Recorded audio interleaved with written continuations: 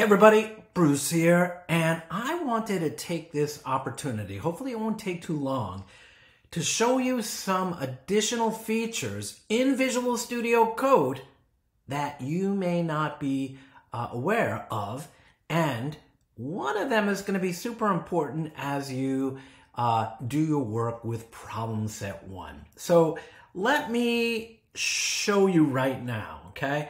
Let's say you're working on your code, and you can see here I have like a decision structure and some variable assignments, a print statement, and another print statement, right?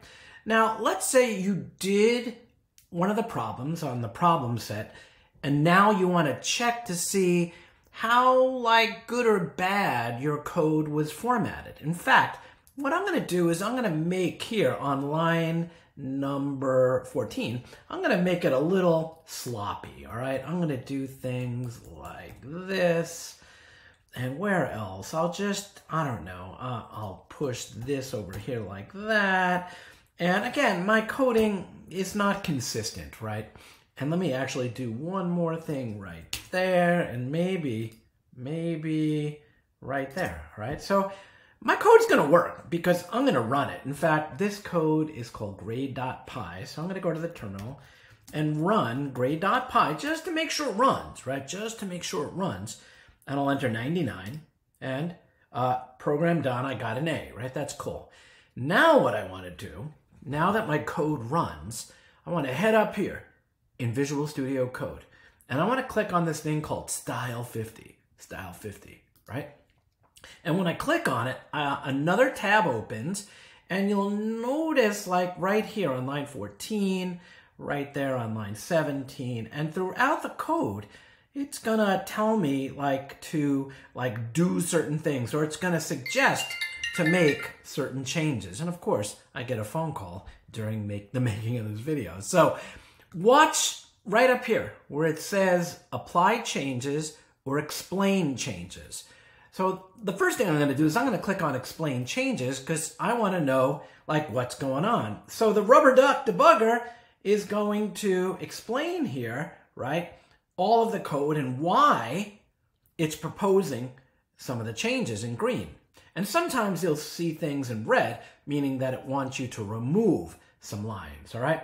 So after you carefully go through and learn from the Duck Debugger AI telling you like why it wants to make these changes, you can go up here on the upper right, right up here, and say apply changes, and boom, it makes your code style just the way that it needs to be, all right?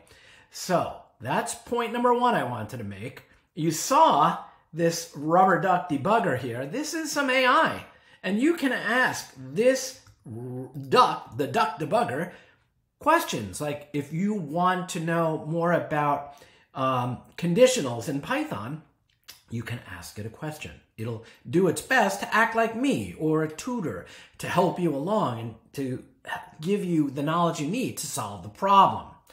Next, what I want to show you is, let's say you have this line right here, line 14, right? Line 14 right there. And you're like, what's this line do? Like, what's this thing do, right? And you can highlight a bunch of lines, but I only highlighted one. I'm going to right click and say explain highlighted code.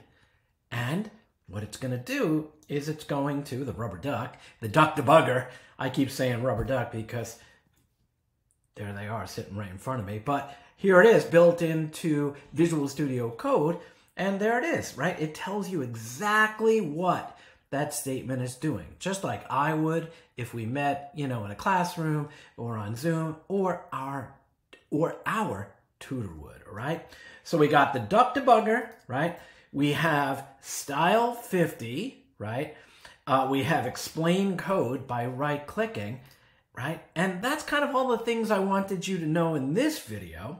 So be sure to give it a like, as they say, or leave a comment, and I hope this video helped, all right? You take care.